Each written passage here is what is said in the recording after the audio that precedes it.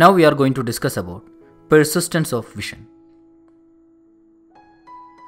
The objective of this session is to learn about persistence of vision. Let's start the discussion. Here there is a fan. This fan is having 4 leaves. 1, 2, 3, 4. There are 4 leaves. We are going to switch on the fan. When we are switching on the fan, it will start its rotation. Now we are not able to count the number of leaves, right? Because we can see that there are more number of leaves, more than 4. This phenomenon is known as persistence of vision. It is because of working of brain. We are going to discuss about that.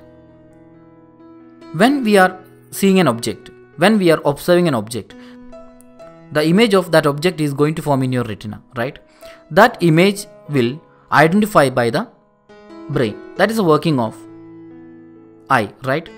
The image is forming on the retina and there is optic nerve, and this optic nerve is connecting eye and brain, and the brain will identify the image, identify the object.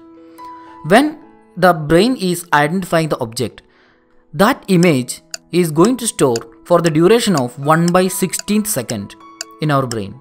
This ability of brain is known as persistence of vision. We are seeing an object and the image of that object will be there in your brain, and we are removing that object from your eyesight. Still the image will be there in your brain for the duration of 1/16th second. This phenomenon is known as persistence of vision.